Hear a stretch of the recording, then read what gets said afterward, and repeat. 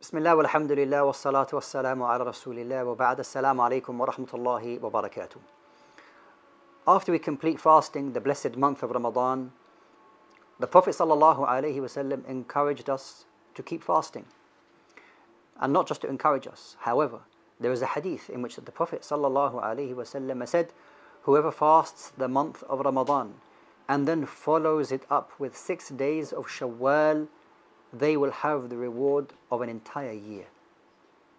This is like, subhanallah, 36 days, 35 days that you have fasted, and you will have the reward of fasting an entire year.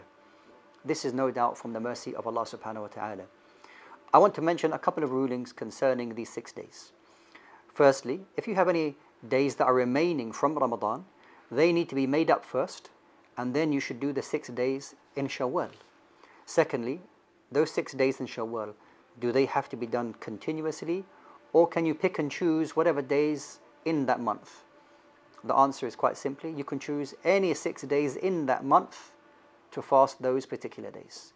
One exception is that you do not fast the day of Eid. Not only if you were to fast, the fast would be invalid.